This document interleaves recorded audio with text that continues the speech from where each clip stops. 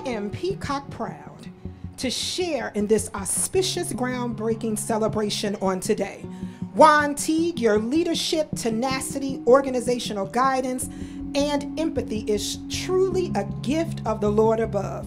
You are the true essence of the Proverbs 31:10 and 31, with a special emphasis on the 25th verse, strength and honor is in her clothing.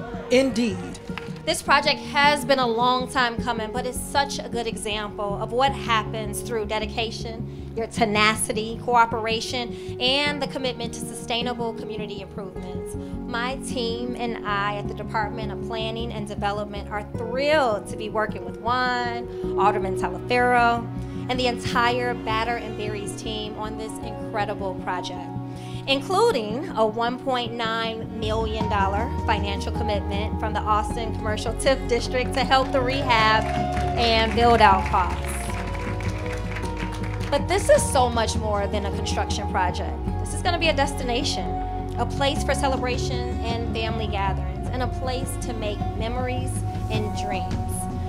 I delight to share a few of today's outstanding gifts. 1, the great legacy of family, the Bruce. 2, economic and community growth, Batters and Berries. 3, the longevity and community commitment and of an established business, One and Only. And 4, and most of all, I cannot forget your birth anniversary.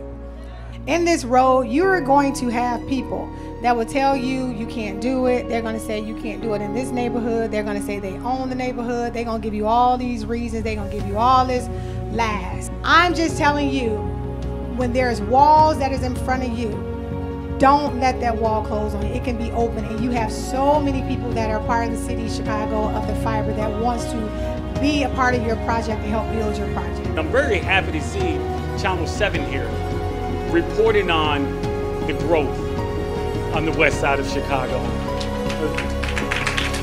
Be blessed. Best wishes to you and yours, and continue the great work.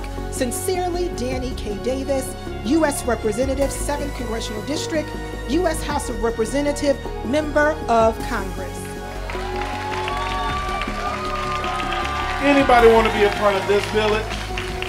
To make sure that it's successful, what it will take is you gotta support. Soul City is now. He practiced that. He practiced that. He practiced that. Soul City is now.